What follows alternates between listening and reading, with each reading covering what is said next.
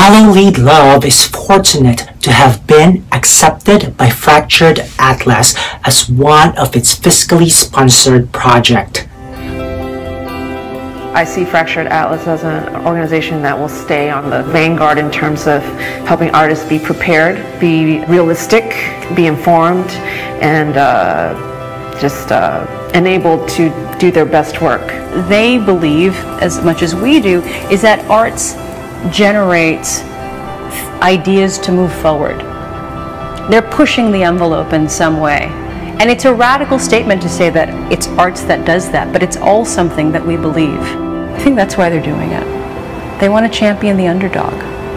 And the underdogs need their help.